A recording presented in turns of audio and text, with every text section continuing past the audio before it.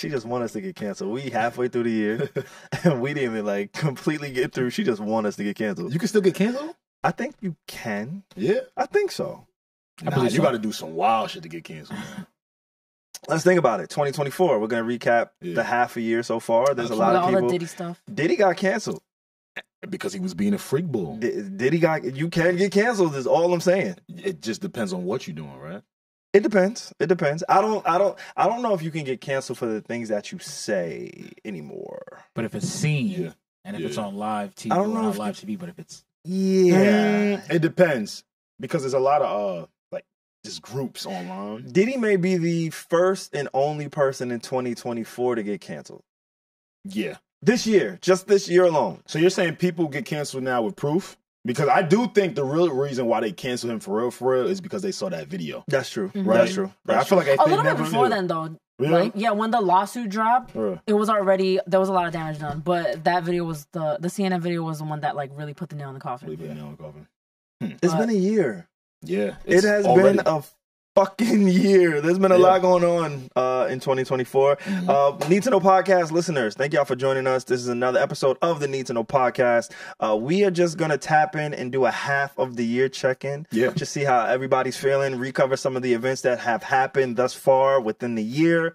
I think it's also important to kind of check in and tap in with your friends. Alex, Regi, myself. We see each other every single week. And we hang out even on the weekends, but I don't think we ever really fucking tap in with each other. Like, how are you feeling? What are you going through? Like, what life you doing? We do, but we don't. Like, we really do, especially on Patreon, patreon.com/needtoknow. Like, we do genuinely ask each other, like, about life and, like, how we're feeling.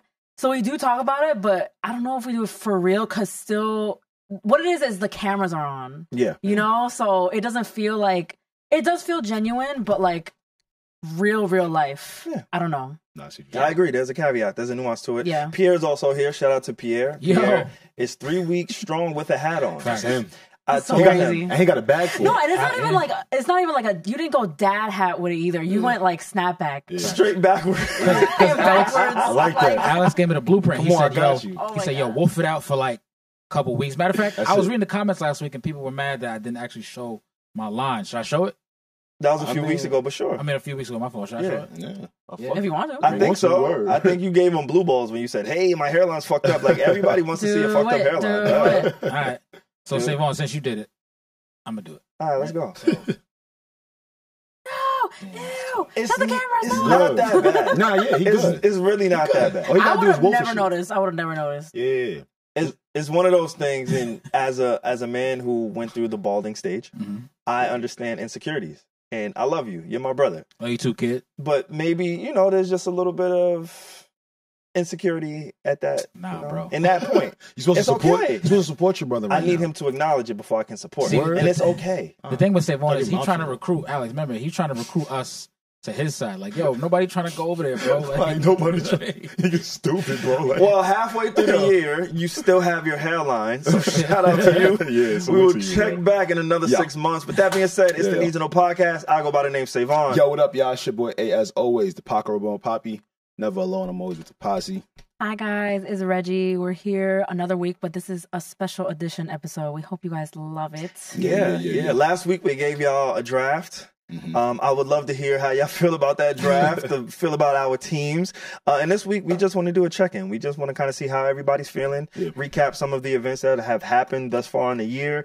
We are gearing up for our mixer. August 17th. Make sure y'all pop out and show niggas. All right? Make sure y'all pop out. But August 17th, the mixer, the information is in the bio, is in the descriptions of all Need to Know podcast related content. And have a good time with us. All right. It's an open bar. There's going to be some vibes, going to be some tunes. Eden's going to be in the building. I know a lot of y'all love Eden. Shout out to Eden. And shout out to Eden. Yeah, he is family at this point. And we have some really dope surprises lined up for y'all. So please make sure y'all tap in. The tickets are selling out extremely fast. Fast. Extremely fast. Shit moving. So please tap in and let us know. We wanna rock with y'all. I know a lot of people come out from Atlanta. Last year we had Atlanta. Last year we had LA. DC. Last year we had Toronto. We had DC. We had everybody in the building. So please make sure y'all show y'all beautiful faces in the flesh, in the building, because this is the one time we get to connect with y'all each and every year. And it's on a rooftop, and it's in New York City, and like we look good. Come on, hello. And it's gonna be Za outside. There's gonna be licks and Za. There's an outdoor section. It's a little indoor-outdoor situation. It's perfect. It's perfect. Imagine just toting your spliff, walking right inside to go get a drink. I mean, come on. With the breeze blowing, a bunch of baddies passing you by. Like, come on. It don't get any better than that. That's why we got the green behind you today, Alex. You know what I mean? Hey, represent the chronic. I like it. You know what I'm saying? You staying on brand. I like that, baby. You being sharp. Today, we're also going to get into projects that we love so far at this halfway point. SaVon, I know you think you don't have many projects that you like. Just come with us with some music that you've been attached to. Because right now, at the time of this recording, we're recording this at sort of like the midway point of the year, which is funny because, you know, at the end of the year, we usually do a recap on the best music, the best moments, and stuff like that. And this is the mini one. So, yeah, maybe we should start there. So do y'all want to start with projects or do y'all want to, like, how are we doing this? Because there are certain songs that have really stuck out to me that may not be on a project, but there's also certain albums that I'm like, oh shit, this has been in my rotation. Everything. I want to hear everything. You're the music guy. We're at the halfway point. I think it's been, I just remember feeling throughout this whole year, I personally feel like this has been a great year for music. Like, a lot of my favorite music has dropped. Should I start or should I just Please, okay. no. Please. So I have a lot of projects that I'm genuinely listening to that dropped this year. And I feel like this hasn't happened in a while because I'll look at my Spotify, like, end of the year summary, and it's always, like, older music that has dropped in, like, 2014 and shit like that. But, so a few projects that I genuinely listen to a lot is Bryson Tiller. And the album, I didn't know that the album name is actually Bryson Tiller. Self-titled? Yeah. Another self-titled album that I'm spinning a lot is Tyla. She went in and swept. Oh, so you into the conceited albums? Yes. No, I'm not mad at the little, self-titled album. If I was a music artist, I would also have an album named Regina. Might Delete Later by J. Cole. Yeah. Party Next Door P5. Ooh. These are just such great projects. Like Schoolboy Q, Blue Lips. And a personal favorite, it dropped in, like, I think the end of 2023, but this is my most played album. Big surprise. It's called The Night Shift by Larry June and his right-hand man, Cardo. That's probably the project I listen to the most. But I know people will get sick of me talking about Larry June, so I'm going to just leave it at that. Shout the Cardo got wings. I like that. Yeah. Our list kind of cross-contaminated a little bit. I had Bryson Tiller for sure on mine. I've been listening. I've been spinning a lot of Bryson Tiller. The deluxe of Chris Brown's 1111. Ooh, now, good one. I know the original 1111 came out last year. It came out the tail end of last year. But the deluxe dropped. It had a lot of songs on there, new songs. If y'all don't know, Chris Brown gives you a different album with his deluxe. He doesn't just add 1 or 2 songs. He gives you another, like, 13. So it feels like a whole new album. Definitely tapped into that. But I think for me, my favorite body of work this year is still We Don't Trust You. Future and Metro Boomin. I love it. That's been the album of the year thus far for me. Again, halfway through. But I think not just the singles, and I know we're going to talk about the moments and the things like that, what that, the domino effect that like that had. But I just think the production on that album, everything, the packaging of the album, all the songs, the artists, I really appreciate what artists are doing now today. When they drop their album, there's no features on it, so it forces you to listen to it. This is actually how you get somebody who listens to albums on shuffle to just listen through. Oh, like your psychotic guy. Because there is an element of surprise. I think the reason I listen to albums on shuffle is because I like the element of surprise when I first hear it. I don't want to know who's coming up next. I don't want to know what's happening next. You're kind of onto something. So with this album, when Future and Metro Boomin dropped it, it was just the songs. I didn't know the features on it. I listened to it straight through, and it felt like an album was on shuffle. So for me, I think that's probably my favorite album. And yeah, those were like the highlights to me. And then that's obviously like some singles that I listened to. I do want to also shout out Usher and Justin Timberlake. Those are 2 people from the previous eras who still put out bodies of work. Usher, he did the Super Bowl this year. We'll talk about that a little bit later. Did you like Usher's album though? No. But I did not like it. But I like some of the singles. I did not like it. What's that shit called? Coming Home or some shit? Coming Home. Homecoming? That nigga never went home. We love, I think us as a pod, we love Good. Sure. And then I don't know what. Wait, Glue was not on there, right? Is it Glue or GLU? It's Glue, right? Okay. Yeah, like, I don't think that was on the album, but I love that song. But that was a single by Usher. Yeah. And Ruin for me was a highlight song that I listened to. Right. Ruin was a highlight song for me. So there's a lot of projects. Alex, I know you're about to really get in your bag. So before you really get in your bag, let me just highlight a few more. God damn it. I'm gonna just shut the fuck up in a little bit before you actually start talking about music. And Thames. Wow. And Thames is He's definitely. like, I'm proud of you. Yeah, thank you. Yeah, he did. He sounded like a proud parent. Wow. That was one of my favorites as well. But yeah, so Thames. So that's what I've been listening to halfway through the year. Wow, I like that. I think we all comprise a little bit of the same faves this year. SaVon, you're just coming off of the Metro Boomin and Future project. I want to add to that. I'm very split between We Don't Trust You and We Still Don't Trust You. We Still Don't Trust You. Oh man, see, I got Future Hendrix. Hendrix is my favorite project from Future. Y'all, I'm not new to Future, by the way. I love his mixtapes. I love Beast Mode. I love all of that shit. The artistic ability that Future showcases when he gets into his R&B bag is incredible to me. Though I don't think the album is better than Hendrix, I really do enjoy it. You know, it sounds like he doing Isley Brother joints on that motherfucker. Like, it sounds really good. You know, anytime an artist is talking to women, I'm listening. You also mentioned Thames. Thames, at the Thames album, I can't turn off.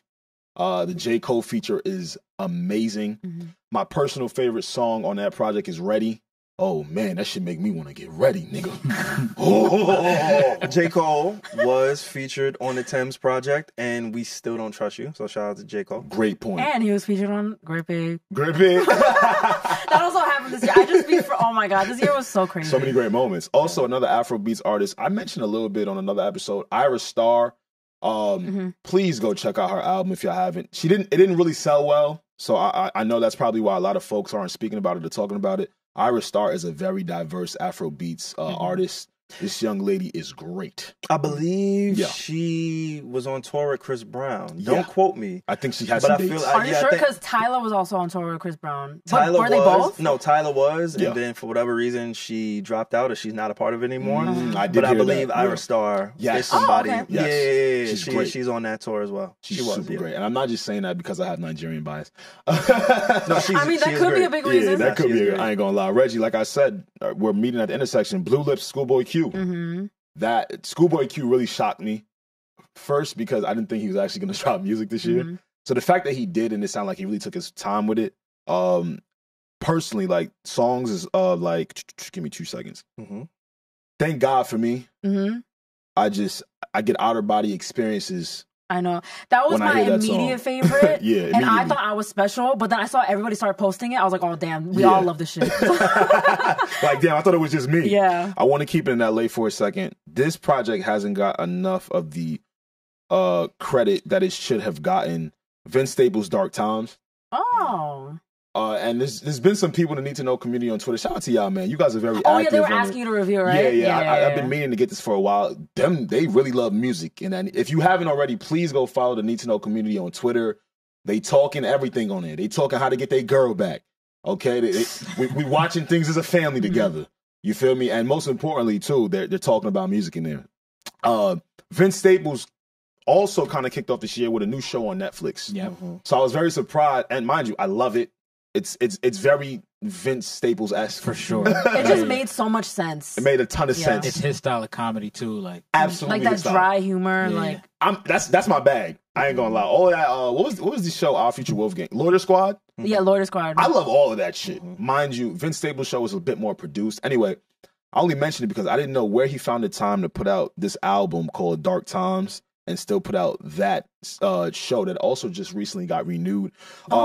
Vince Staples on Dark Times is basically telling y'all, yo, I've been trying to tell y'all this is the problem with the music industry for a while, or this is the problem with what we do as a culture for a while, but I'm going to do it in a very palatable way and calm way. See, his approach, his tone, it makes you feel like, all right, he's just vibing, but when you really listen to what he's saying on this album, it just really mimics everything he's been saying about his complaints with what he has wrong with the industry and just entertainment. So for me, that's been a personal favorite. A Boogie's album, man. I know. Wow! I forgot about that. You get That's my vibe. in heavy rotation. It's not like it's a great album. Yes. Like, it's a lot of collections of songs that really, really sound good. Yes, absolutely. It's not just like one song. No, like we're not speaking from our New York bias, right? Not at all. I think it's a good song. It could be. It could be because he is a New York artist. I think people should let us know. Like, leave in the Right. comments if like you're a non-New Yorker, but like, does A Boogie hit for you like that? Yes. No, I'm very You curious. want to know what's funny? I actually have some friends who live in LA, and they are familiar with A Boogie, but it's one of those things where they don't get it. It's like when I hear certain sounds from different regions, and I just don't get it. I just can't. That makes sense. And it's okay. Yeah. A Boogie, they respect him, but they're like, yeah, I don't get it. Yeah. In LA, at least. My friends in LA, I've heard that so many different times. Right. They know him. I think out of all the current New York artists, outside of maybe a Cardi B and a Nicki Minaj, because I don't think they necessarily have a New York sound. The male artists, I think A Boogie is the one that has crossed over. But it's still such a New York kind of niche sells out arenas, sound. but you're right. People are like, I get it, but nah, it's not one of those things for me. So I do think it's some bias with A Boogie with us. You know what? To your point about LA, people in LA maybe not understanding it. When you think about like LA music, it's very much still centered around like traditional rap, if that makes sense, right? Like I know it was originated, started in New York, etc. But when even their new stuff like left, right, they're not necessarily using auto-tune to mimic their voice. And I think that's probably what they're not understanding. A Boogie has figured out a way to finesse auto-tune with the sing-rap combination. And not singing like a Tory Lanez, but like it's still sounding like rap. So I can kind of see where they're coming from to an extent. Regardless, I love his project. I love his album. I love the feature with Cash Cobain. I'm going to round up here in a second. It's really been a good year for music. This is important to me because, again, we were complaining about hip-hop being dead last year. Hip-hop not being the number one genre, right? We were fighting like, damn, who was going to go number one, right? We get to it. Go ahead. We get to it. Because I know we're talking about projects. I know we're talking about bodies of work. But we can't talk about this year without talking about Drake and Kendrick. Yeah. We can't. And the reason I didn't mention them is because they've been dropping like little disses and Lucy's and shit like that. Like songs. Yeah. They haven't dropped a body of work at the time of this recording. So I didn't want to mention Drake or Kendrick just yet. Yeah. We can get there. What's up, SaVon? If you want to go. What's up, SaVon? In chronological order. And I'm only keeping it in 2024 because if we go back to 2023, that's when For All the Dogs dropped. That's when a lot of people speculate First Person Shooter was the first domino to fall within this rap beef. Now, thank you. I want to give a salute and a congratulations to us as hip-hop fans, but I want to thank the hip-hop gods for allowing these Clash of the Titans Thank to God, finally don't meet play with God like that. between Drake and between Kendrick Lamar. Finally doing what it is that we all Titans felt. clash. We knew it's the Avengers, fucking Civil War. It happened this year in 2024. You know what I'm still stuck on, Regi, SaVon? That people really thought that Kendrick Lamar wasn't going to respond to Drake. Whoa, you remember that? But this is like so like it's so funny you say that on like this pod talking about. I remember when the first whatever happened, I remember it so clearly. We had Eden on that episode, and he was like, Kendrick's not gonna respond. And now look at where we are now. Reggie, like, I couldn't believe Eden when he said that shit. I don't know, but some people, I mean, it wasn't like super wild at the time. I thought Kendrick was gonna respond, but like it wasn't like, oh my God, how can you say that? Like, it was still like, oh, we don't know what's going to happen. And then now look at what happened. Do we think hip-hop would be as big as it is right now at the time of this recording if we didn't have that beef between the two of them? No, I feel like that is what everybody unanimously is crediting for like, wow, thank you for saving hip-hop. And executives made a lot of money. A lot of money. A lot of people made a lot of money. I don't want to just highlight the executives because I feel like they do get a lot of flack. But content creators, we've all made the reaction videos. But shout out to like Drake and Kendrick. Thank you for doing that. But also shout out to like us for like really appreciating the moment. Like we weren't just like, oh, this is cool. Like we doubled down. We made content. We discussed it for hours and hours and hours and hours and hours. Like shout out to us too for being like really dedicated fans. Yeah. Absolutely. Fans, content creators, peers. Sound like you was about to jump in and say something. No, I was just gonna say like a lot of times in life, I sound mad old. A lot of times like when stuff like that happens, like, you know, you got like you were saying, the Clash of the Titans, everyone usually remembers like the moment or where they were when everything happened. Yeah. And then like Reggie was saying, to appreciate the moment and really dive really deep into it, it says a lot, and like it just like reminds me looking back like, or not back, looking forward like 10 years from now, 5 years from now, we're all gonna be like, wow, like I remember we were right here. Realizing the moment, covering it, like breaking it down. Exactly. I also think that as well. Like I was, I got a little sentimental on my story when I put I stitched all of our episodes, which did great. And in the caption, I was like, "This is like a moment that our kids are gonna ask us about and be like, oh my god, you remember that rap beef?" And I was like, sit down, child. let me tell you. Like people are going to be asking us about this. And rap beef. I just feel like our generation didn't necessarily have one that was the one, right? Like. Era before us had the Nas versus Jay-Z. Era before that had KRS, MC Shan, etc. LL Cool J, Biggie, Pac. Exactly. Like the list literally goes on and on, bro. We had a chance to kind of live through one of those benchmark kind of beefs, and I think it was dope to kind of see the updated version. Again, at the time of this recording, Rick Ross did get snuffed, right? So, but there hasn't been too much violence. And even Rick Ross getting snuffed, that was through a fan. Yeah. It wasn't personally connected to Drake. It wasn't a reaction from Drake. People try to make it seem like that. But, it's just one of those things where obviously Rick Ross is in Canada.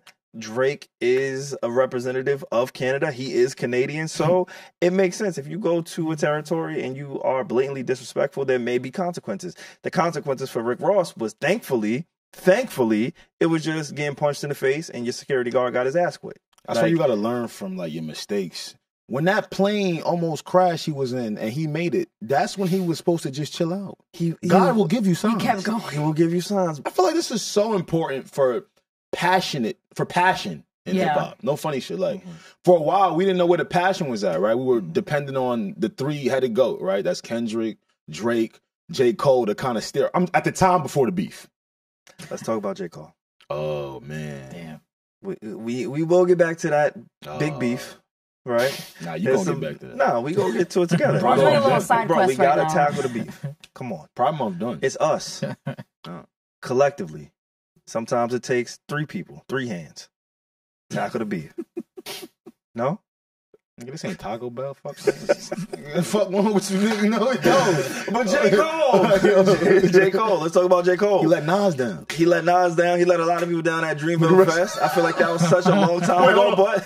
Hold on. I be feeling so bad for Regi because Regi really don't give a fuck the way people give a fuck. She don't. But we know that. Yeah. But the people that know her or know this podcast, they know that, hey, they might think she gives a fuck. I'm so glad you guys caught that because I was just sitting here. I didn't say anything, and Alex already was like, I feel so bad for Regi. I'm like, what am I doing? But we got to acknowledge it. Again, halfway point to 2024, that was a big moment when the beef kicked off. Again, we kind of started out, and we didn't even really cover the magnitude of that situation between Drake and Kendrick. So I'm not even mad going backwards and inserting J. Cole's participation or lack thereof. But yeah, J. Cole, he dropped out immediately.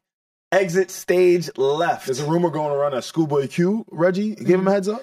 So I really looked into this because it made headlines and I was like, okay, what actually happened? So when you look at the story, the original story, someone from Hip Hop DX saw Schoolboy Q and J. Cole talking before, and then the headline was like, oh my God, Schoolboy Q convinced J. Cole not to, but that was never confirmed, so that's why I never ran with it. Gotcha. No one actually said Schoolboy Q said this to J. Cole. It was very, rumor that kind of blew up situation, in my opinion. But, yeah, people said that Schoolboy Q convinced J. Cole to back out of the beef right before his set at Dreamville Fest. If you guys want to believe it, I mean, it makes a great story and it makes kind of sense, but I don't know. It's never been confirmed. And to the Dreamville Hive, I mean, post-battle, J. Cole has been looking better and better. For sure. And he's been spotted all around the city riding his little bike. But genuinely though, there's been fans taking videos randomly and then Dreamville pages will retweet them and stuff of him just chilling on a park bench writing. I know he's writing raps though because he has his headphones in. He's writing on his notepad and he's bobbing his head. And then there's that girl who randomly found him on the beach recording a song. I don't know. I like that shit. I don't know how that looks to people, but I don't know. I like that he's just spending some time alone. If I was Drake and Kendrick, I would envy J. Cole for that exact reason. J. Cole of the three is the only one who could really leave outside by himself. on his dolo. People weren't really bothering him. And he doesn't have to think about like danger for his life. Yeah. The only people the only thing he has to worry about is like fans mobbing him. But other than that, nothing like negative. You know. That's why I should have been 6'5". He is because when you 6'5", you don't get scared of nothing. I don't think that's why he walks. You around sure? Like that. It's the energy that Russell you Westbrook put out into the world. Amen. If you put that type of energy out into the world, you're gonna get it. Yeah, because even like honestly, like even though him backing out was embarrassing, people are very against it. When he's out and about, people don't really bring that negative. They're not like yelling at him, like making him feel like shit. They're kind of just like letting him be. Like even going back to what I just said about Rick Ross. Rick Ross is the first person in history to get punched in the face in Vancouver by Hell's Angel. Like. You put that energy out into the world, you're going to get it back at some point, one way or the other. Because stereotypically, Canadians are very nice. Exactly. And they still beat him up. Like, look at fucking, So now they got hitters in Vancouver. I mean, clearly they do somewhere, but I think it goes back to the energy you put out into the world. Like, J. Cole, he set out to be peaceful, to be neutral, to neutralize the situation and say, hey, I don't want any parts of this. I love Drake. I love Kendrick. I am going to remove myself from this part of the race. Like when it was just on wax, when it was just on records, when it was just competitive, when it was a friendly competition, I'm here to take everybody's heads off. But now that I can see this is going to get a little bit more personal, I don't want no smoke. And I think the only person still disappointed with J. Cole is Kendrick. And me. Oh, shit. Sorry. Oh, shit. The competitor in me. And nobody gives a fuck. And I'm sure there's other people that feel like me. Yeah. But to that point, I think there's an audience, there's a demographic who really believed in J. Cole's ability to say, hey, this is the opportunity where I want to be number one. And you can prove it because now the perfect storm happened where you three guys are in a conversation. Y'all are all acknowledging each other directly.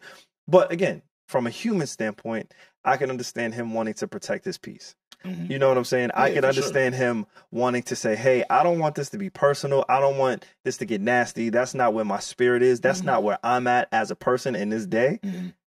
But from a competitive standpoint and from a fan standpoint, we wanted to see J. Cole go there. Yeah. And from Kendrick's standpoint, I think he's on some shit like, yo, Cole, you not down with us? You was the dude that made false prophets when you felt people weren't being themselves or this and that. And Kendrick hasn't mentioned it on some of those diss tracks. He keeps bringing Cole still being, I forget the lines. He said Cole faking or some shit like that. I'm like, it was kind of, I know it's not the exact part. It was like, oh, Cole's shaking in fear. I'm not, like something like that. That's what Drake said. That was Drake said. Kendrick, sorry, you're right. Kendrick said Cole faking. He said you did Cole dirty. He said Drake did Cole foul. No, it's something else. It's something else? It's something else. Yeah, it's something around the line. I'm going to figure it out. I'm going to look it up. But I do think he's really disappointed in J. Cole because I think he was the one where he's like, yo, dog, like, we supposed to be the real hip-hoppers. The real backpackers. Right? You know what I mean? Yeah. Yeah, with that being said, though, first-person shooter came out last year. That kind of was the first domino. That's crazy. Then we had Like That came out this year. That was on Future and Metro Boomin's album. Y'all really liked first-person shooter? Yes. I never spun that back. I never spun that back either. No, I really like. Really? And I love the video. I thought the video was phenomenal. I thought it was like one of the best songs of the year. I like the video. She's a J. Cole fan. Oh, I mean, but Drake was involved. And I'm not mad at it. But she's right. The video, the video took me. It did. The song itself, when I heard it, of course, I didn't think it was going to transform into a beef. When I heard it, it just felt like, nigga, y'all not trying to tear each other heads off. It sounded like I was just trying shit. Yeah. I get that. Yeah. So that one kicked it off. Then we had Like That. After Like That, we had 7 Minute Drill. That's no longer available on DSPs. Again, J. Cole standing on business. I don't want to be a part of this shit. I don't even want to make money off this shit. I don't want this shit to exist. It never happened. I don't see the point of him deleting it though, because it's like, bro, the whole world heard it already. It happened. Y'all never seen Men in Black? It's a moral. No, but that didn't work because people still remember it. So it's a moral thing where I think he was like, you know what? My morality, the person that I am, I'm just going to remove this from my catalog. It still exists. It's still in the world. But that came directly after Like That. And then the floodgates open. Yeah. Honestly, I'm sorry, just right before we get off of J. Cole, honestly, if like, I kind of respect it because it's like he didn't care how stupid he looked, how much slander he was gonna get. He was like, I don't want to be a part of this. Leave me alone. Like that must have been like really hard to do because he knew what was gonna come after that. Mm-hmm. It's kind of like when you fuck somebody else's girl and then you say, "My bad, dog." It kind of gives like when you dap a nigga up when you know you just wore his girl out. Like I ain't mean to put her in the doggy. I went crazy on that. I put her in collapse doggy and shit. I ain't mean that. But you ever been in that instance? That's my favorite shit. That collapse doggy. No. I mean, you had to acknowledge the dude. That's what he was talking about. Talking about your favorite sex. That's good. What that look like? Like I don't. Stomach on the bed. You on top. Bow. Just bow. Google it, fellas. I was asking if you ever seen a dude. You happen to be out. Yeah. You know who his girl is. You and his girl had relations. Yeah. And you still got to kind of keep it cool. That ever happened to you? And Reggie, I want to know if that happened to you too. I just did it the other night. Oh! Yeah. Damn! When we was I think out? it matters. Huh? When we was out? Yeah, we were partying together. What was we at? Oh, was out? the plot thickens. What was we Because I know where he was this weekend. That happened. Oh. What happened? What happened? Oh, shit. But Wait! J. Cole. Okay, let's move on. I'm going to ask you after. J. Cole. Nah, wait, hold up. Before we get into Cole, I want to get in her business. That ever happened to you, Reggie? What? Where? What would the girl version be? I mean, it could go either way. Like, your work was in a spot with another piece of work. I've never, like, fucked my friend's man. Like, No, not even close. Not a friend. Not a friend. Not a An friend. associate. Yeah, it's Why just. would that matter? What the fuck? Why would I care if some random girl likes the guy that I'm like, why would I care if No, she's an it's not associate? caring. I just wanted to know if you ever been presented with that scenario. Like, oh shit, I go out. I don't think anything of it because I feel like no one would ever know. Like she would never know I'm messing with him. I would never and nobody would know my business. So I don't really like have to keep it cool, keep it cordial. Like, I respect that. I respect that. I respect that. Yeah. A queen. Yeah. Now back to Cole. Cole is proof that if you stay off social media, you not only won't be influenced from the people, but people will also start to forgive you because they're not seeing you. I think that's a large factor. He's like not doing too much. Yeah. Like, he's just like he didn't get on Twitter and like start talking his shit. Yeah, like when we see Drake trying to act like he could be unbothered. Yeah. But when you keep like I saw an image of him bowling, a video of him bowling. His name was 6ix9ine God. He posted up a pic at New Hope King, which is a spot. Oh yeah, I saw that. So it's like, I mean, yeah, you could say you're not bothered, but it's like to not even see any of that would be even more impressive. Like, damn, you know, think about this shit. He has a type of personality where, like, I feel like if I got involved in a super embarrassing fight, I lost, boom, like, I feel like I have the ability to really, like, delete my Instagram or even just leave it up and not post anything, get very, very quiet and go on vacation. I feel like that would really heal me, but I feel like Drake does not have the personality for that. He has to, like, post stuff and be like, I'm not bothered. Yeah, it's really strange. I'm gonna rattle off these songs, and we don't have to like break them down, but I do want to mention them because again, halfway point to the year. So after like that 7-minute drill came out, that was J. Cole, his version of a diss. He backed out immediately. We never heard from him again. Still till this day, we never heard from him again. Even if he spoke, we still didn't hear from him again. Like he's just been quiet. He's been super mute. But then after that, we had Drake's first response to Kendrick, which was push-ups. Can we revisit that quickly? Push-ups came out. Let's go for it. Remember when you thought I was joking about Drake talking about his size 7 shoe? And I said, SaVon, I know it's the first round. Believe me, because I got the foresight on this. That little crazy Compton nigga is going to get very disrespectful. And it's not because he was making fun of his shoe size. It's because of the content matter. You can't come out round 1 talking about shoe size with a nigga who's hated you for a decade. That nigga gonna keep some files. And he kept the files. Come on, nigga. Not only did he keep the files, but Drake didn't take him as serious because right after Push-Ups came out, this is one of my favorite songs of the entire exchange, Tailor-Made. Tailor-Made doesn't get talked about enough. I love Tailor-Made. Honestly, that's probably, and I don't know if it's because he used the AI version of Snoop and of Tupac. Yeah, I just felt it was super creative. I feel like he missed in the public's eyes. I was surprised by that. The public wasn't really fucking with it, and maybe artists. it's because they didn't really get it on DSPs. Nah, right? I don't think it was that. I think they really go hard with the people have passed away already and trying to use their likeness. But for me, I kept seeing that repeated. I thought it I thought it was creative. Me too. I know we said that.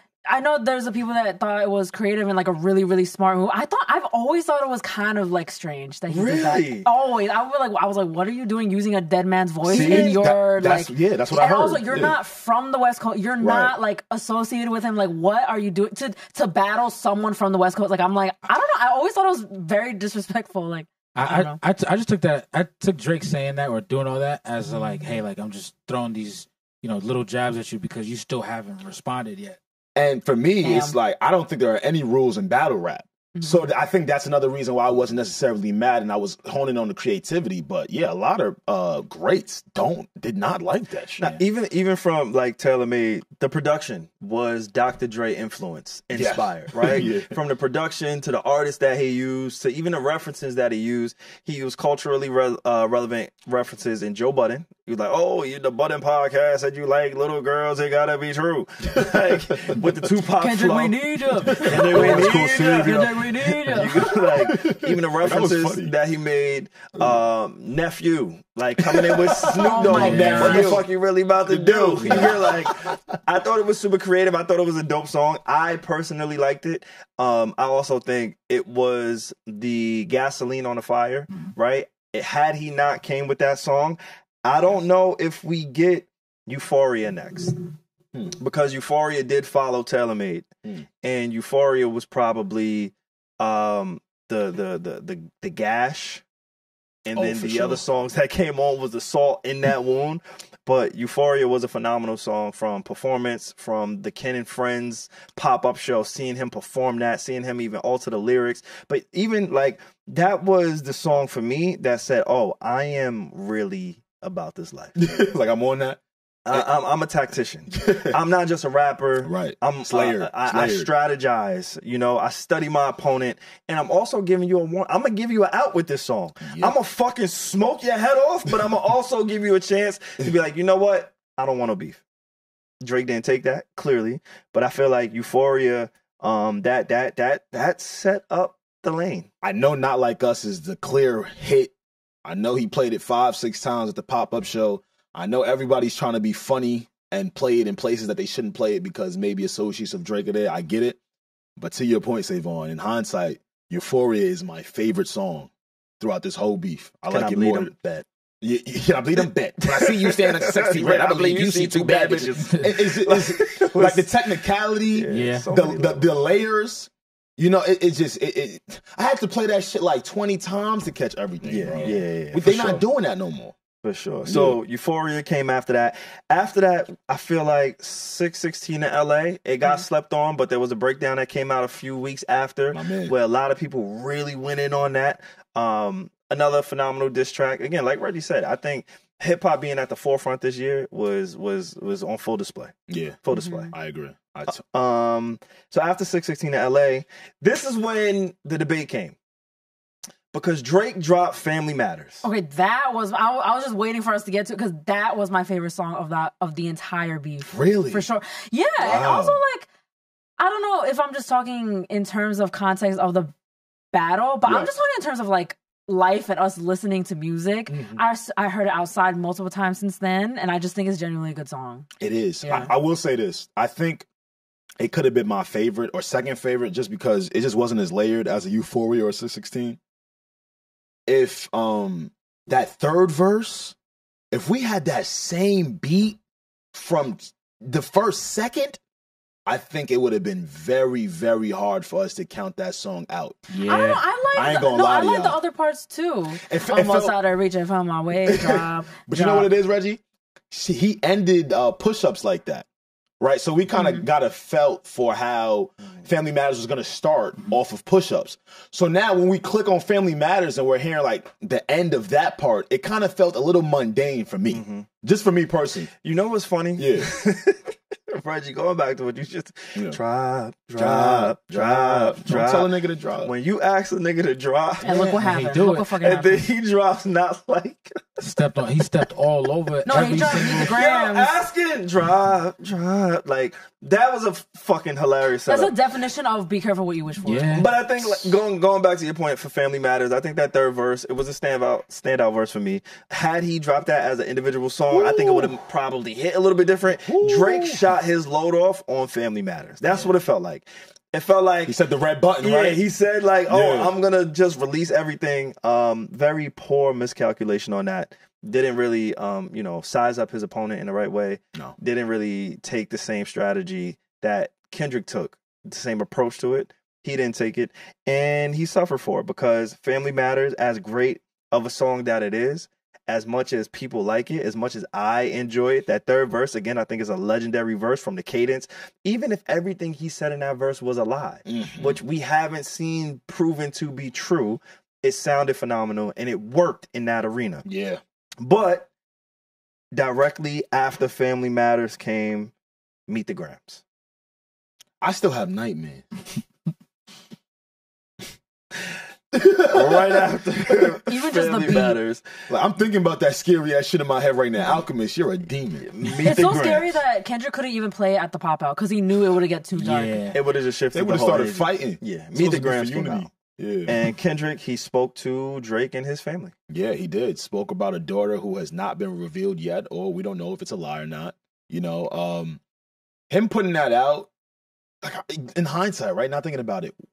Who was the mold for Kendrick? What made Kendrick feel so confident to not only put that on the song, but also not remove it after its release? Like, nah, I'm standing on it. This is what I said. What I said is what I said. I get it, though, as a lyricist.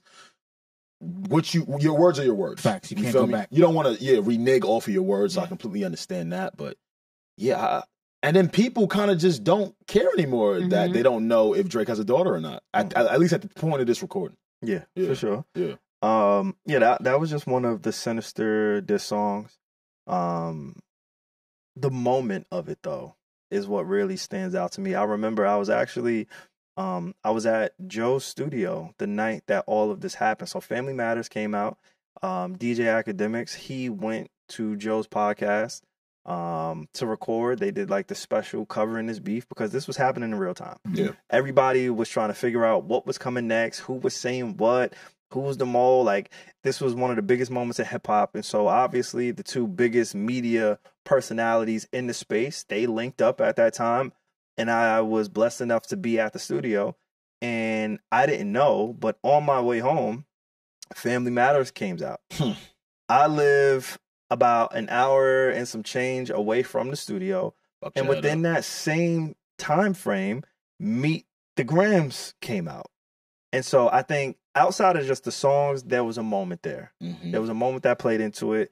It took the life out of the record. Yeah. And then right after Meet the Grams, within 48 hours, we got the song of the year so far. Again, halfway point. This is not the full year. We didn't get to December yet. But speaking to today, Not Like Us. Produced by DJ Mustard, a West Coast anthem, a hip-hop anthem. I think it is very fair to say this is the biggest diss song in hip-hop history.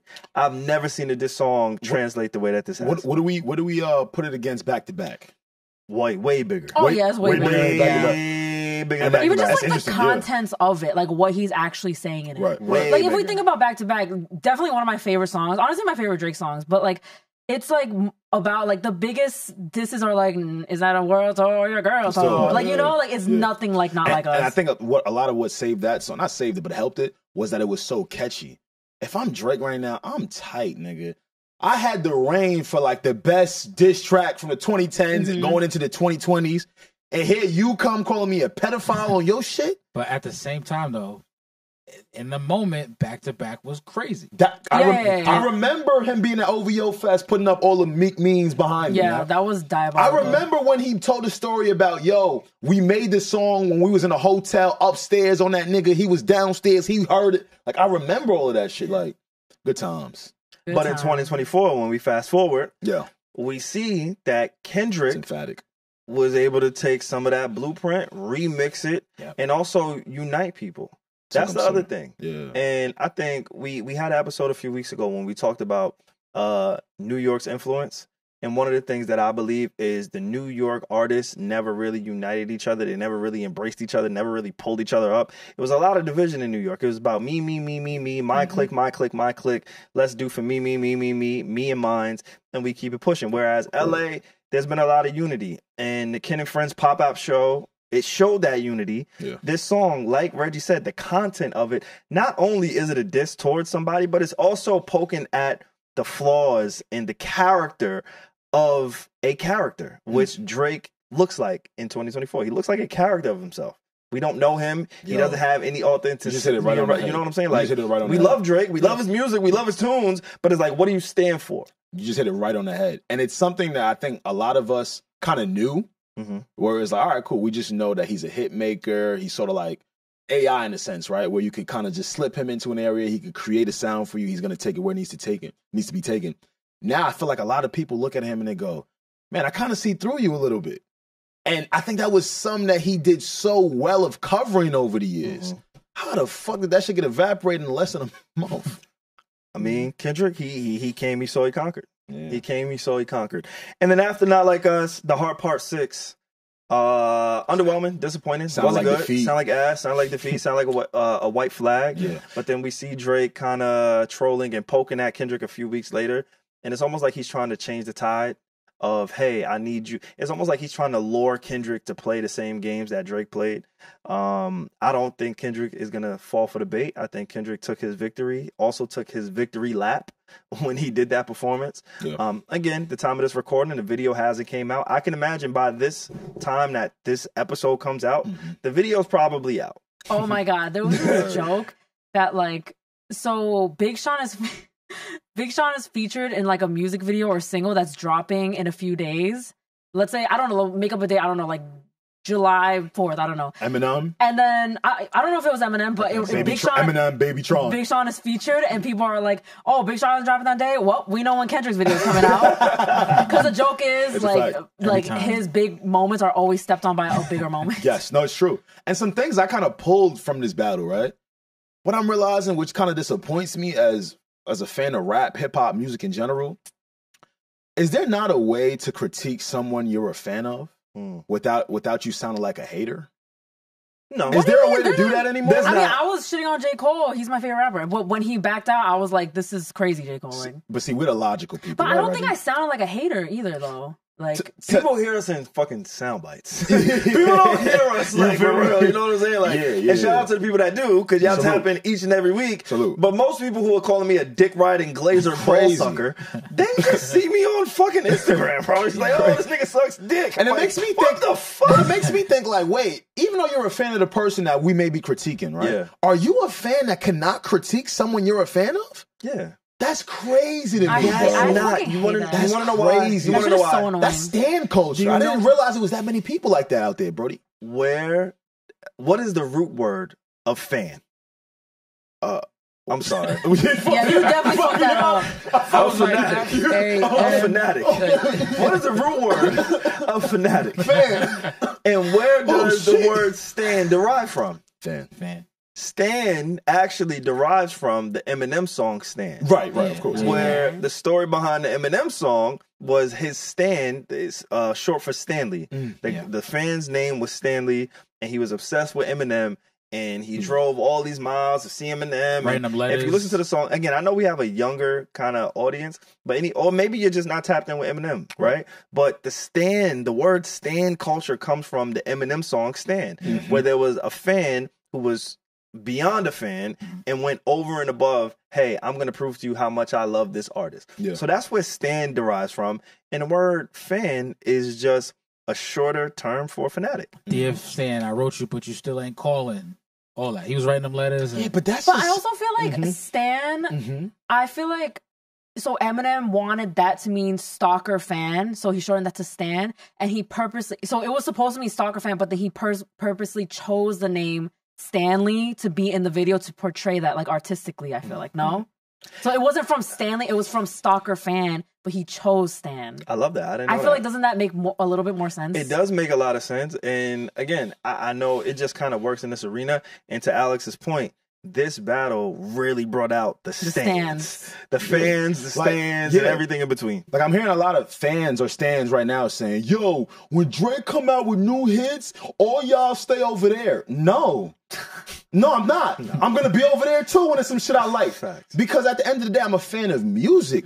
I should be able to be like, yo, Drake has been the soundtrack to my life for over a decade. But, yo, his strategy and game plan with a nigga that's a real sniper, I didn't like. There should be no issue with that. I agree. I'm with you. Wow, I agree. man. I agree. That was a big moment in 2024. Yeah, What are some other moments? I love how we had like 6 back-to-back 2-hour episodes talking about this, and we could still talk more about it. That's how crazy Great it point, was. Regi. We can, because it was that big of a moment in our culture, in this music. Like, I'm about to give y'all some false shit. So there was a point this year where I was dealing with somebody, and this beef had just happened. While I was dealing with that person, they were in the midst of finding like themselves in a spiritual journey, right? Oh, they found God. Something like, yeah, for sure. That's what's up. Okay. I was so conflicted because of this beef, because it was so... Why are you looking like that when I talk about the beef? No, I'm like listening to the story. Because what God and Kendrick got to do with this? You want to find I'm like trying to see where this is going. I was so invested in this beef that I couldn't be compatible with somebody who was finding God. Wait, okay. What do you mean by finding God? Hold on. I have a follow-up questions.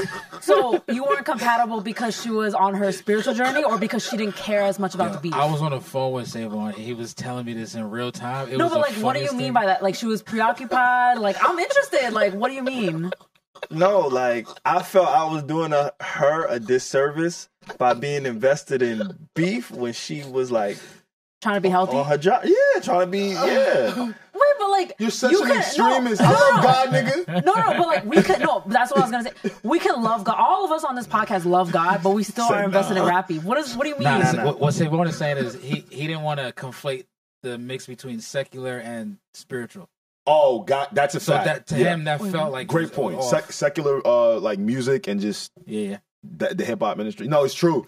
There are It's a people, real there thing. are people It's that a are real really thing. Like, people that are really believers. SaVon, Pierre, they're right. They try to subtract. Was she expressing that she's like, okay, I don't want to listen to hip hop anymore? Like, was she saying stuff like that? They subtract that out of their whole diet, right? Yeah. That's what I'm saying. Like anything that can have any sort of an influence to Okay, for and that's what sin or anything like that. And that's what type of timing. Yeah, Okay, yeah. and that's what Thank type of timing she was on. she was. Okay, And- you know what? Okay, you go first, Pierre. No, I was gonna say I can attest to that because that used to be me. Mm-hmm. You know, when I Oh, found shit. senior year of high school, found God. I anything rap, I eradicated from my mind, my whole thing, and then like after a while, I realized like, yo, like what am I doing? Oh my god! I can still love God and like you know. Yeah, what I tell myself is he'll also still love me. Yeah. Exactly. No, but Right. I just I don't know if this is problematic. I don't care, but like honestly, I have a great relationship with God. Yeah.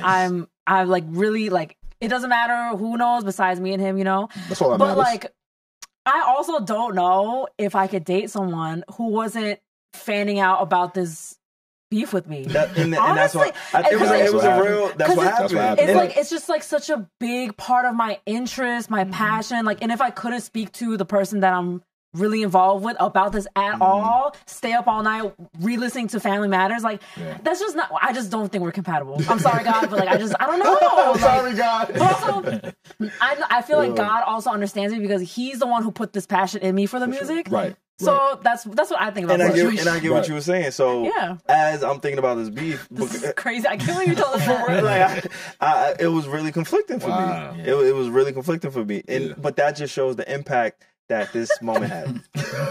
And you guys, Pierre, I caught Pierre. Now you're right. Because you have to get some advice from somebody that's been there before, No, yeah, right? because Pierre's a good person to talk about this with. Yeah. He hated hip hop before. You heard him? And, no, when SaVon was telling me about it, I was like, damn, that's tough because I could kind of understand where she was coming from, Yeah, or for sure. kind of the environment that they were in, Yeah. and like how he felt about it. Like, yo, I love this. Like Regi was saying, I love rap, and obviously, you know, God is in my heart also. But like, would that deter you? Would my affinity for that deter you from liking me because I like? Yeah. It's such a like juxtaposition. Yeah. You gotta just love God and seek redemption. That's what I do.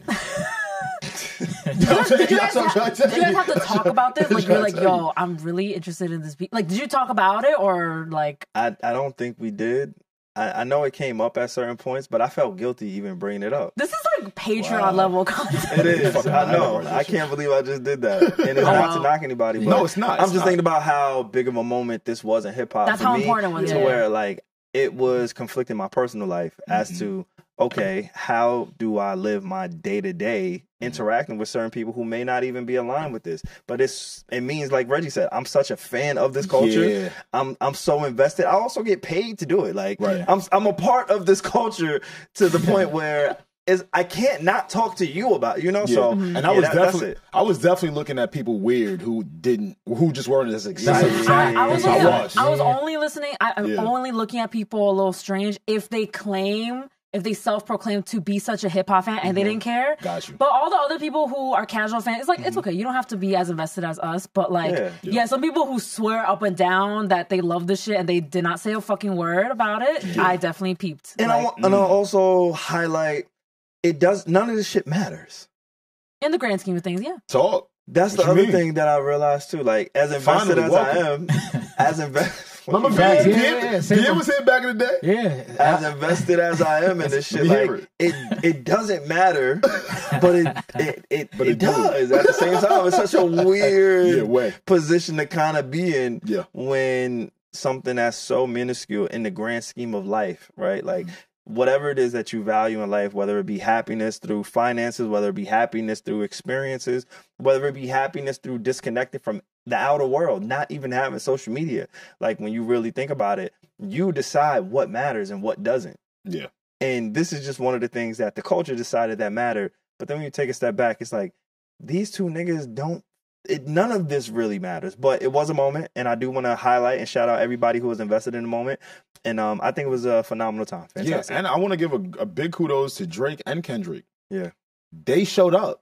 The two of those brothers could have been passive-aggressive over the next few years. For sure. The two of those brothers could have just continued to trade subliminal shots. They really got to it. Yeah. You know, put their careers on the line. You feel me? I say careers on the line because we seen how people reacted when J. Cole did, bowed out gracefully, etc. Granted, J. Cole's career is far from being over. But just how, that could really either damn your career. Like, imagine if Rick Ross really got beat the fuck up in Vancouver that day. They would have like stomped out. Like they look at you differently. The gangster bars, the fly shit, they look at it differently, So I gotta salute both of those brothers. Real talk. Yeah, I ain't mad at that. Yeah. I also like I like that none of this really matters. I really find a lot of comfort in that in life because it's like we literally just spoke about for like an hour how passionate we are about this, but I really find it grounding when like this type of stuff that we talk about, all the gossip, all the celebrity stuff, it really does not matter. What matters is like our real life, like our families, us being healthy, that type of stuff. So that keeps me grounded. And then I feel like I have a great outlet with the Need to Know community to like talk about this type of stuff. Yeah. And so it's a really good balance. Like I guess I'm trying to say like we're not like genuinely consumed with this to where I'll like lose my mind over this, you know? But it's just a healthy balance of like being very invested, but also keeping your real life That's intact. a good point. Because again, we're not stans. Yeah, we're not. Yeah. Full circle, right? Like we're fans of the music and the culture, and whatever we need to critique or talk about, we will do that. For sure.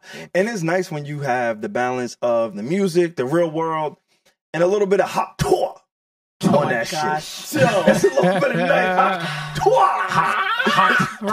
Hawk Tuah. No, I ain't gonna lie, son. I was wondering how you were gonna intro that. You gotta get a little bit of balance on the music and the Hawk Tuah shit, nigga. We here. Target audience. The double grip twisted. Y'all never did the little Hawk? That's 2024. Have I done a Hawk Tuah? I ain't never done My lips ain't never formulated a Hawk Tuah, nigga. No, I'm saying what the fuck is you talking about? Fuck, I just did it. Have you ever been on either side? That's all I'm saying. Shout out to Hawk Tuah. Wait, hold on. Bitches be just... Yo, bleep that. Wait, they don't? They don't? Like Hawk spits? Hawk. Why your shit drop? Not the phlegm, just like from what she's already... Y'all niggas might be too freaky for me. Phlegm me up. It's funny we brought up Diddy. I have denounced my freakiness and I'm doing it again. I am no longer a freak. Missionary only. Reggie, you my motherfucking lawyer. Tell him. Tell me what they gonna get. Missionary for me. That's cat. Y'all niggas is too freak ball for me. That's cat. All right. It is cap. He just likes saying it on the pod. You got Hawk Tuah. And I got Collabs Doggy. Remember I was referencing that. You can't just, whatever. Hawk Tuah happened this year. Alex, you not celibate anymore? What? Hell no, nigga. Oh, all right. I've been off that. Okay. I just wanted to make sure. Yeah, nah, I've been off that. Okay. That was like last year.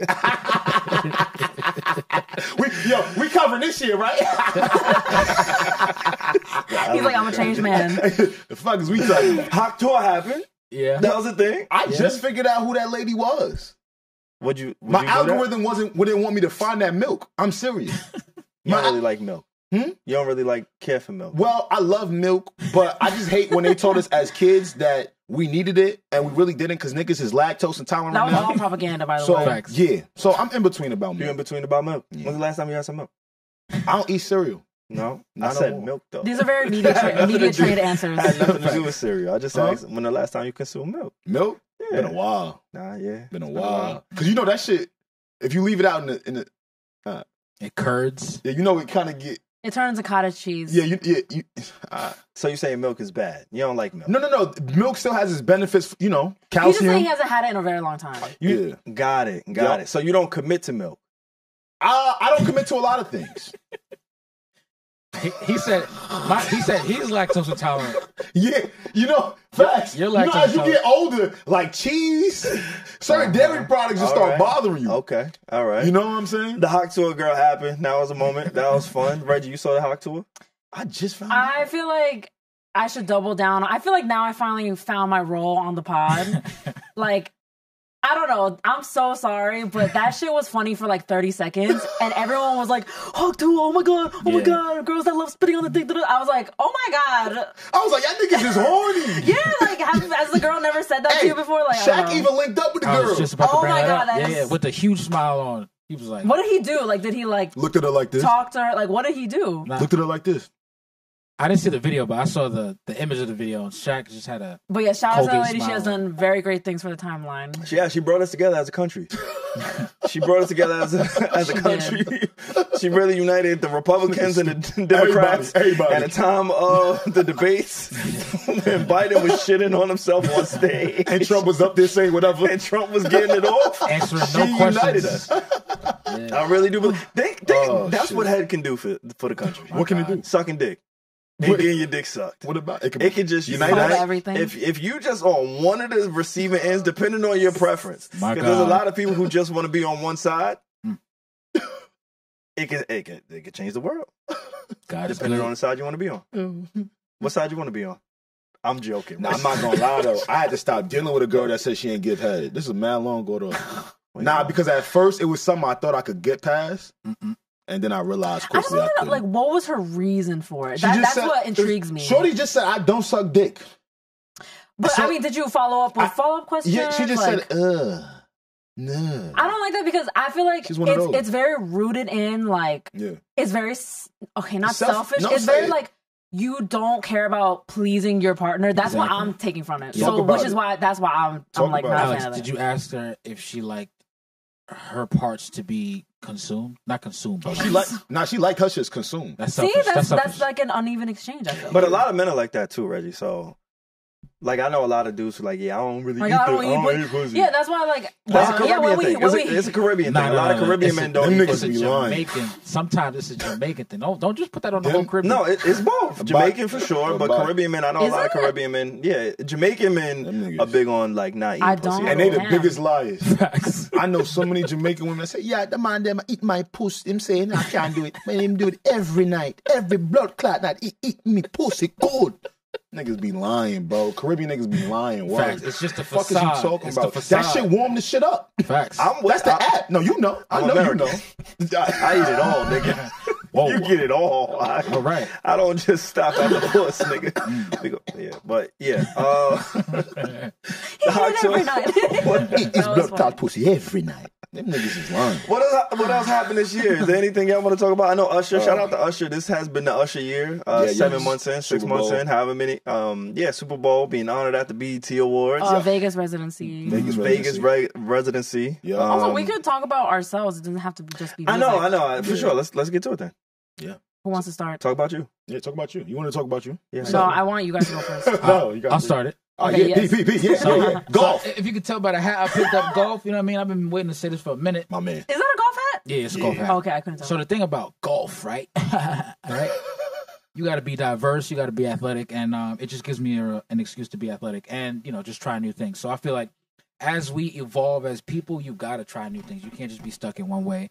So Especially stuck golf. in one thing. Yeah, golf. As we get older, Yeah. It's tough, but like at the same time, it's mad people fun. think it's harder than it looks. Right? Pause. Yeah. Oh, yeah, because we have 2 golfers on the pod. No, but I feel like it looks easy. Yeah. But like anybody who thinks it's easy, like I implore you to try it. Like try it, and I feel like I'm going to try I it. don't like speak about people like this that I don't know, but I feel like you will be humbled. I feel like 30K hits your account when you try it. Like, when you start doing golf, It's rich your tip- money bubble. Rich activities. Yeah. Your money bubble. It is. And like the other thing I wanted to say too, so I had a few bouts with, golf in my journey so far. I almost flipped a cart on a course. I was at the driving range and I was hitting the ball and the ball ricocheted and caught me right here. Wait, Yeah. the Bled and driving everything. range. Why were you on a golf course in the driving range? Oh no, just two separate instances. So I was at the golf course See golf terminology. when guys. the See, me and say, we don't When even the car- catch that. I'm dumbass. Nah, I'm I about thought you to- were talking about NASCAR. He said driving. I was Regi- like, oh shit, this nigga hillbilly. Reggie and I are gonna bring you guys on the and Karen. Karen also golfs, so we'll bring you guys. We'll He's have just a white. Don't do that. NTK. Nah, Wait, does Like, that shit does he by actually? default. Yeah, he No, goes. because sometimes I hear them actually talking about golf. Yeah, Yeah, nah, he know about the par 90 and all that shit. Par 90. Whoa, Par whoa, 9. whoa, I'm yeah. just saying shit. Par 9 is crazy. That's like The 1,000 birdie. yards. The birdie. Yeah. You gotta hit the birdie. Gotta hit the Yeah, birdie. a birdie is when you make the. A birdie is when you make the. The second attempt. No. Oh, when shit. you make it. I think if you're on a par 4, and you make the ball in on your third hit, that's a birdie. Okay. That's one before par. SaVon didn't digest the thing you just said. That nigga just said, okay. Nobody did. But yeah, I did. it's fun. See, Reggie, no. Reggie's the only smartest one on the cast. Nah, it's true. Me and Reggie. No, it's true. It's true. The Thank God adventurous, for I'm y'all. saying. But yeah, nah, that's pretty much me. That's dope. I'm glad you picked that up in 2024. I don't even know really where to begin in this year. This has Right. been such an up and down year. I know we talked about the music. I know we talked about the moments, but to try to keep it on ourselves is a little bit weird. I don't know how to detach. One of the reasons that we're doing this episode is because me personally, let me speak for myself. Yeah.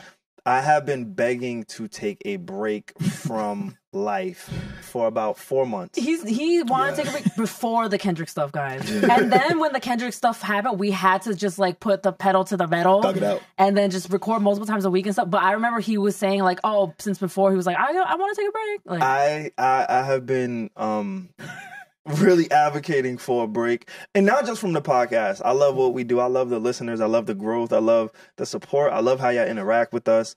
And thank y'all to everybody else who like Mason, Pierre, Yeah. Kieran, Yeah. Dre, Superstars Nia, behind the whole scenes. team. You know what I'm saying? Everybody behind the scenes. Y'all really kind of help us push and make this a little bit easier. Yeah, But thank for you. me, life has just been happening. So over the last year, and I feel like maybe I didn't even talk about this on the pod, but my mother, she moved to North Carolina. With Yeah. the because I was like, because It's a you said big something thing. like, oh, I might go visit my mom. I didn't know that she wasn't like in the vicinity. she's not in the state Yeah, anymore. okay. So Which is a big transition, right? Major You've always had your transition. mother close to you.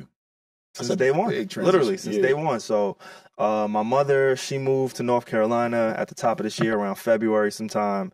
That's a big adjustment. Obviously, we always talk about it. We joke about it, but the commute to the studio is a little bit tough for me, depending Right. on the day, depending on the traffic, and then all of the moving parts behind the scenes. Like the thing about being a creator and also wanting to be a competitor in this space.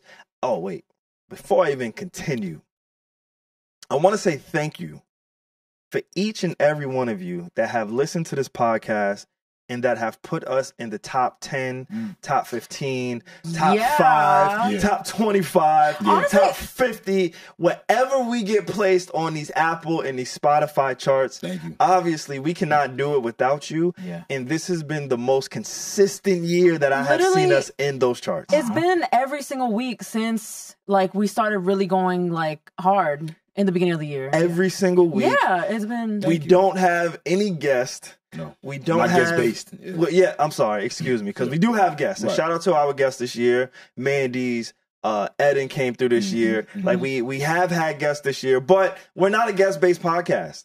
We give y'all ourselves and y'all show up each and every week.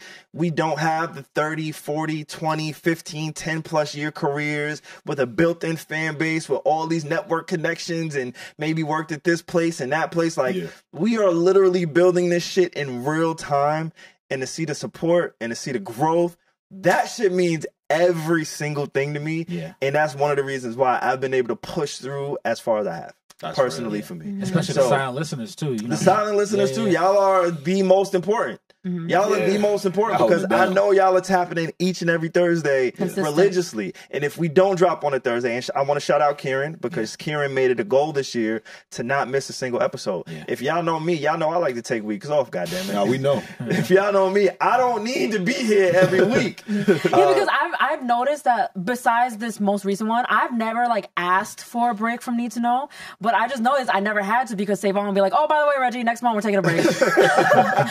So I've never had to ask. So which is needed, man. I'm glad he does that because I'm going to echo a little bit of what SaVon is saying.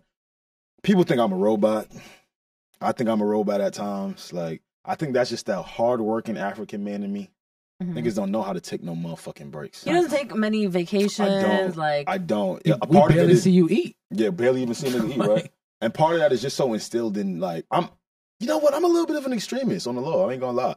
When it comes to, like, my goals and just how I want my life to be, I am the utmost extremist. I'm like, yo, we do a podcast every week? I bet we do a podcast every week. Like, I'm just gonna do it. I'm just gonna, like, this is what it is. It's gonna take us there. But to echo what SaVon was saying, this has been, SaVon and I have been owners for this. Damn, we're going into year 7. Yeah. Damn, what the fuck? 7 years. Jesus Christ, brother. Crazy. Salute, bro. This is the most growth, the most engagement, the most love, the most word of mouth we have ever received without having to necessarily tap someone's back to do something. It's just happening so organically and naturally, and it brings so much joy to my life. It really does. I never thought niggas would want to hear me talk. Like, what the fuck? Well, they do. They do. They want to hear us talk, as a matter of fact, and we bring that. I mean, salute to y'all too, man. Like, what we do here isn't easy. Maintaining chemistry. We all got our own lives. We all got mad shit going on. Like SaVon is saying, his life has changed immensely. Mine as well. I got my little cousin staying with me. I think I'm a father. You know what I'm saying? But this podcast has made it worth it because of the listeners, the supporters, and we thank y'all tenfold. So, yeah, that's pretty much like my update for real. I'm just appreciative of everything that just came through halfway through this year. I have a question. So, like, do you think, because we know that about you, like, you're very, like, I'm just going to power through it, even if I'm tired, like, you've always been like that. But, like, do you think sometimes, like, you do need people like me and SaVon to force you to be like, Alex, just take the 2 weeks off. Absolutely. Like, it's fine. Like, I feel like we kind of told you, like, take a break. Yes. Like, no. I'm crazy. I'll be very clear. I'm the crazy nigga. I respect that, and I'm I crazy. see why you don't want to take weeks off. I'm crazy. But also at the same time, there's a bitch like me who, like, love, like, I'll be like, okay, let's take a break. I thank like, God for y'all every single day because it balances everything out. What Real if, talk. like, I'm not saying you are getting burnt out, because I don't think you are, because you're still talking at very high quality, but, like, what if you are getting burnt out, but you don't realize it? I'm not gonna lie. I definitely, like SaVon mentioned a few weeks ago, like, yo, I walked into the studio and Alex was yawned. tired. Yeah, like it definitely happens. But here's a little secret, y'all, because I'm fucking crazy. I find energy in being passionate about talking about shit. Yeah, I find energy in being passionate about, like, the music. Like, it energizes. It really brings me to life. The reserve that I didn't think I had, it just brings it out of me, and then I'm like, wow. It's invigorating. It's really invigorating for my soul. On the way to the studio, I feel like we might relate to, like, sometimes on the way to the studio on a Tuesday, we'll be like, oh fuck. But then once we start talking, it's fun. Yes, absolutely. But that just speaks to your passion. Thank you. And a lot of our listeners, they listen to us because, you know, we're part of their weekly, daily routine, and they're searching for their passion. They don't really even know what passion, they can't really identify with what passion is, because not everybody wants to talk about music in the way that we do. Not everybody wants to talk about culture and entertainment the way that we do, but there is a need for passion in the way that you show up every week, the way that we show up every week. Yeah.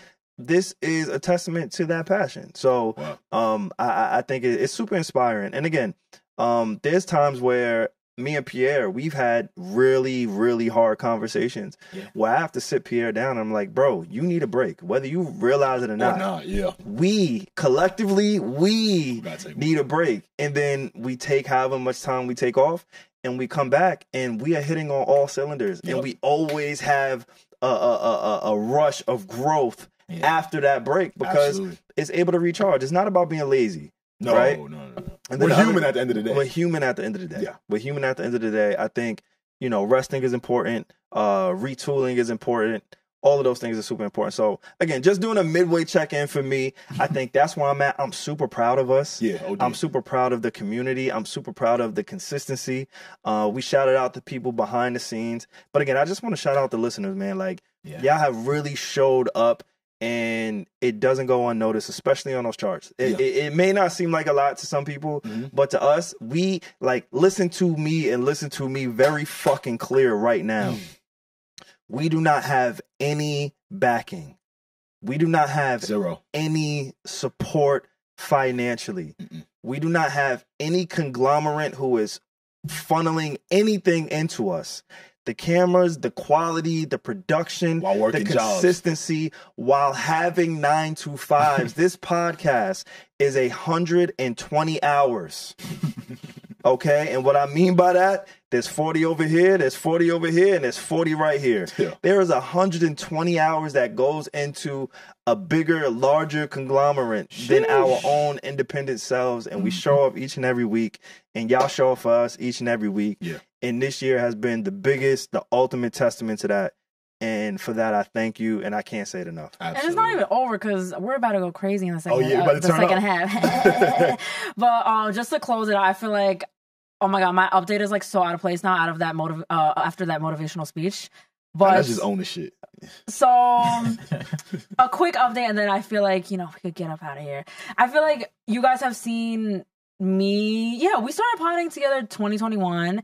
And then 2022, I feel like people didn't really know me that well. 2022, I had a really bad year in the beginning. I was just feeling very lost. It was not the best year. So 2023, I was I'm going to get my shit together again. Really worked on my health and my, just me, my spirituality, my morals, all of that, that. And then I feel like now shit has been great, honestly. That is my update. I'm doing great, guys. You told us this is one of the best years of your life, right? Honestly, if not the best. Yeah, just reflecting on just back to back, just fun times, trips back to back with my girls, with work. Work is going so smooth. Financially, I'm able to help out my parents so much. It's the best feeling. Wow. It's the best my parents, I don't know, they're just in such a better place. I don't like to get into family stuff a lot. That was also, last year's stuff. But I don't know, everything is just great, and I just feel like it's because 2023 I took I really just changed everything. And I just hope everything continues, guys. The pod is going well, but we just talked about it, and yeah, I just really hope it's consistently gonna go throughout the rest of the year. I have a good feeling. I feel like it will. God got us. 2024 is just a good year. Yeah, God got us. Even though a lot of fucked up shit happened outside, but us, with us, we're gonna be all right. Right. Yeah, that's fire. Yeah, man. And congrats lastly, to your family man, too. My full P. No, I was just saying to Regi, congrats to the family and everything. I know family's big, yes. And well, I don't know if we could probably take this out, but one of your family members got a scholarship.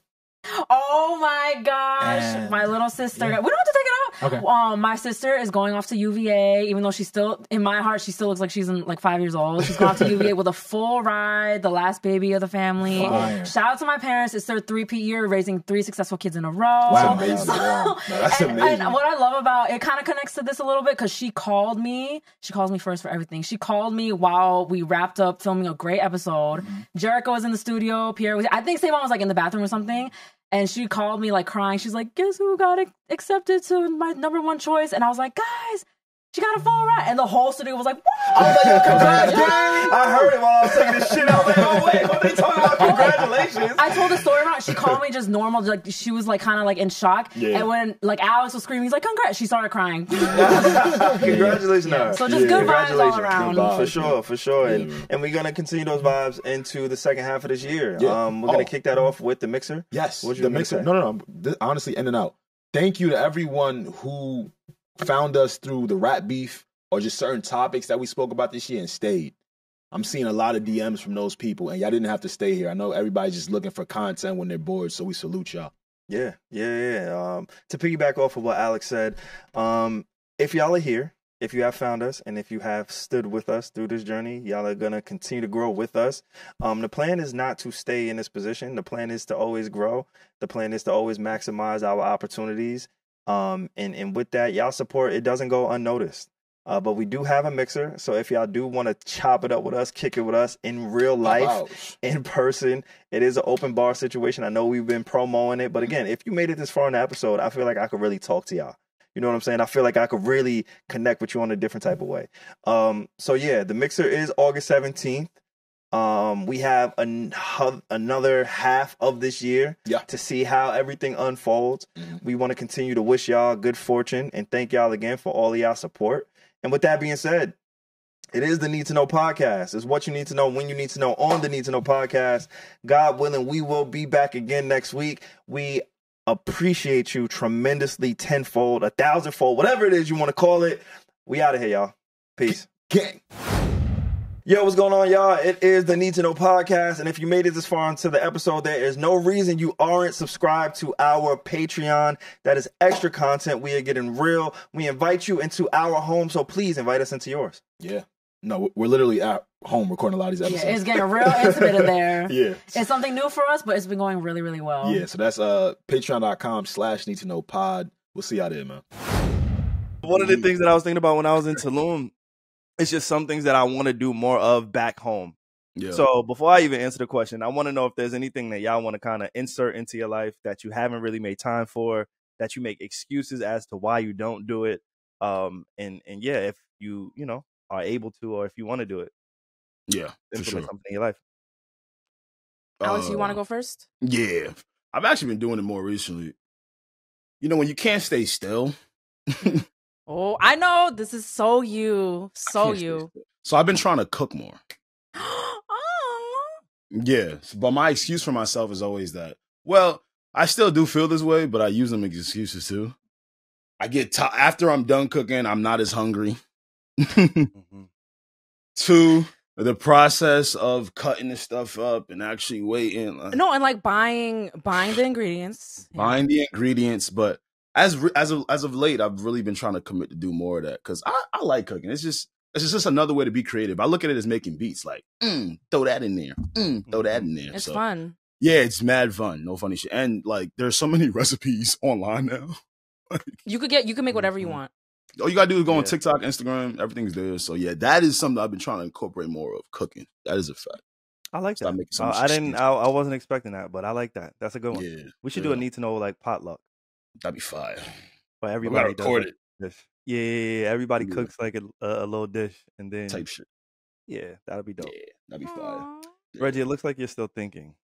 For me, I don't know, like this might be a cop-out answer, but I did go through a year where I just wanted to change everything. I don't know if it was 2022 or 2023, but like, and then I implemented everything. Like I wanted to start taking care of myself, working out, cooking. I wanted to start reading more.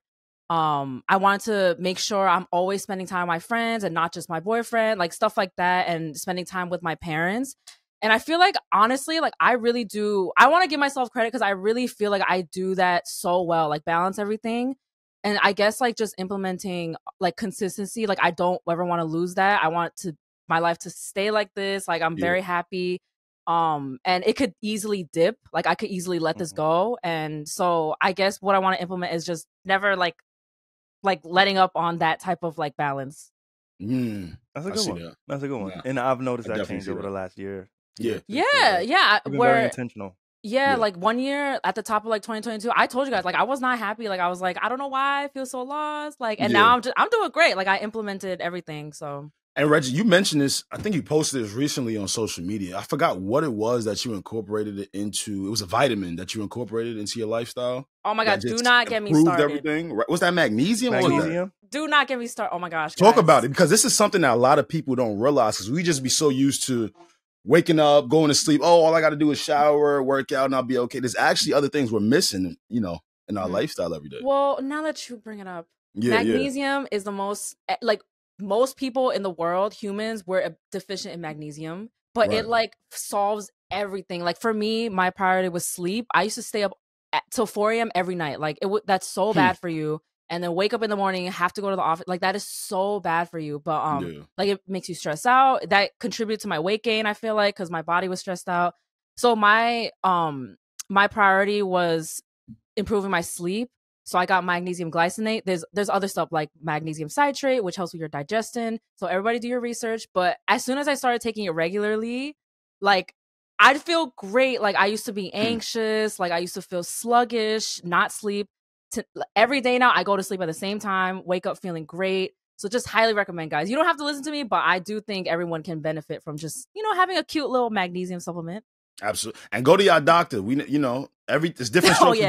Different strokes for different folks. And I don't want you guys to take overconsumption of something that you don't need. But to Reggie's point, I love that you realize what was missing. And then it literally just solved everything. Like, yeah, that's fire to me. That's fire to me. I love that. It's like mental Viagra. I would say so, honestly. I would think, yes, like clarity. Stimulation. Yeah. It did everything you needed it to do and more. That brain fog is gone. Yes, the brain fog is gone. Yeah, that's real. Brain fog is a real thing. Sometimes my periods will get like very, very moody. And I'm usually like, I never used to have that when I was younger. And now I have no symptoms. Like it is so crazy. Like, how often do you take it? Every day. Every day? Morning? I don't know. Night? So at night, I take 1 capsule at night, and I think that is enough for me. Again, as Alex said, please go to your doctor. I know we're not doctors and all that, but I do think that it's like me recommending like vitamin D. Like it's like very common, very, very common. Like it's not some trendy thing. Like magnesium supplements, guys. Highly recommend. See, folks, it's not Ozempic. It's not Ozempic. No, it's not. Not diabetes medication. Okay. All right, see, folks, you're not depressed. You just ain't got no magnesium. No, literally. That's it. It'd be the small shit. We just don't. Maybe I'm gonna add that to my vitamin supplement. Absolutely. I'm about to go get me some right now after this. Yeah, we about to go to CVS.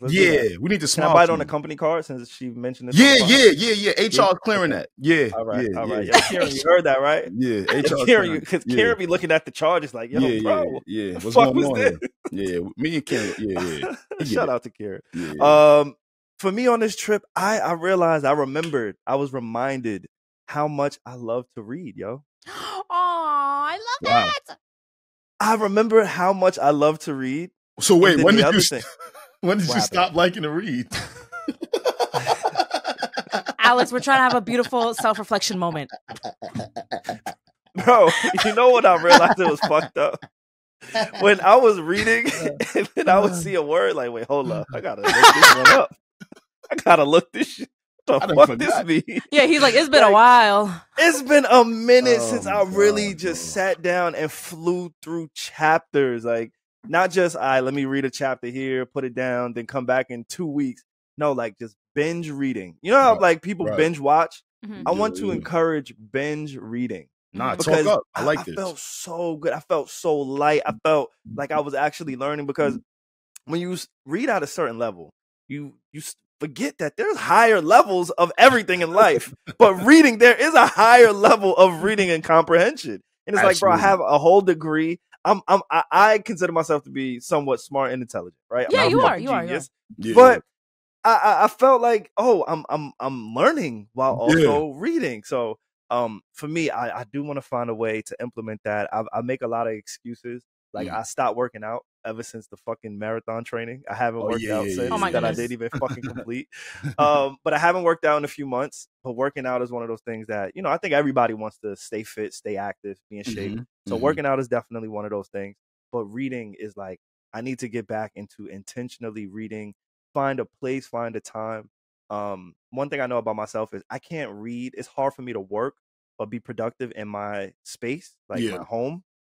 So going somewhere and finding a place to read is really important for like my process of reading. Having a highlighter, because I like to highlight things that resonate with me in that moment. And then whenever I skim through the book that I completed, I'll go back to it. I'm like, oh, this stuck out to me. Or I remember why I highlighted this or why this resonated with me. So for me, I really want to find a way to tap back into reading, binge reading.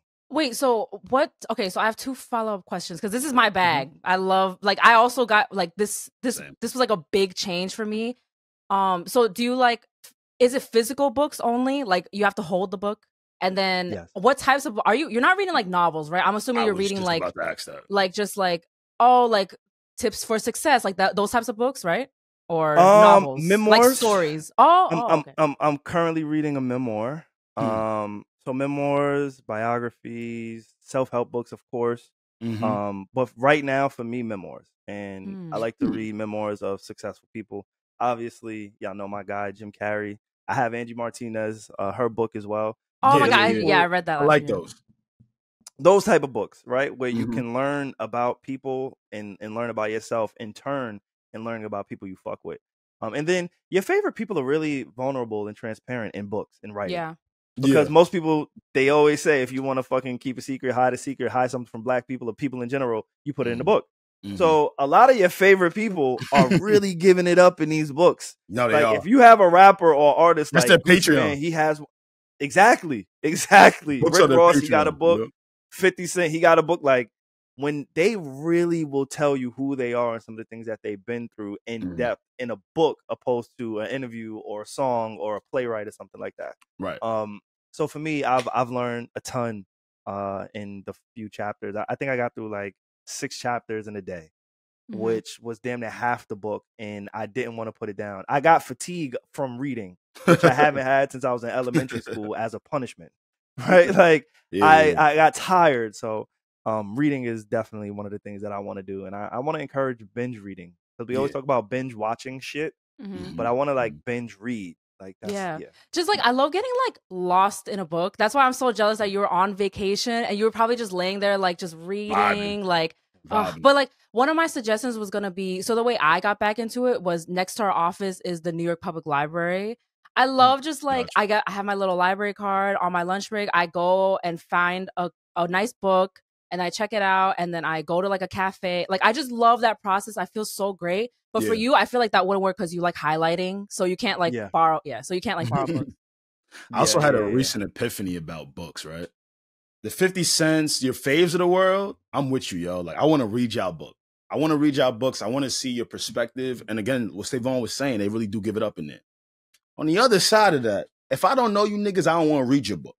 Like, you don't care, yeah. I don't give a fuck. No, real talk. It's like, why would I care? Like, I just had this moment, right? I'm not going to say this young lady's name, but she came to my job at Sirius. And she was promoting a book centered around how she got out of her depression using hip hop music. But I didn't know that. She just gave me a book. I've been reading as of late. And the most recent book I read off of the cusp before reading that was The Creative Act by Rick Rubin. I think I mentioned it to y'all. And in that book, I felt so connected to it because us as creatives here are creatives. So he's just going down every lane as a creative. If you guys that don't know who Rick Rubin is, he's music producer, A&R, legend, Kanye West, the greats, Rev, all of them, Super Run DMC, all that shit, Super Def Jam, you name it. Like you want him in the room when you're like, music. Absolutely, absolutely. So hearing some of like what he was pulling from his life, that was so great. Man, this shorty was talking about how she used to listen to Scarface when she was depressed. I didn't give a fuck. It's like that. You don't have that connection. You don't have that connection to what she's saying. Yeah. No, and most importantly, I felt like I wasn't learning anything. I just felt like I was just consuming a piece of literature from someone who said, "Hey," and I get it though, right? Because there's probably someone out there that relates to her story, right? Like hip hop has helped me through depression. Man, I close that shit so fucking quick. If I ain't learning nothing, don't give me the book. I want to learn. Fuck, I want to listen. I don't know if I should save this for like our next episode or if we should just keep going with this one. I think you should say what you need to say, and then this episode we don't have to do the questions because it's gonna get really long. Yeah. Okay. All right. That works. This was fun. I can't wait to talk about the whole learning shit because I learned something about me through watching like some bullshit. But we'll talk about it on the next and it'd be like no, I meant like if you want to fit that in for the last episode, the last topic in this episode, or no? It's 45 minutes. We gave him enough. We gave him enough. Let's kick this over to the next one because, and maybe I'll leave a little cliffhanger. Y'all know the Pop the Balloon show that I've been obsessed with. I got obsessed. I found a Jamaican one. Oh my goodness. End it right here. Let's talk about it. Let's talk about it in the next episode. If y'all are here, thank y'all for being here. Comment below. We're going to record another episode and get into like the Pop the Balloon shit. I have a confession, and yeah. Oh, no. Enjoy.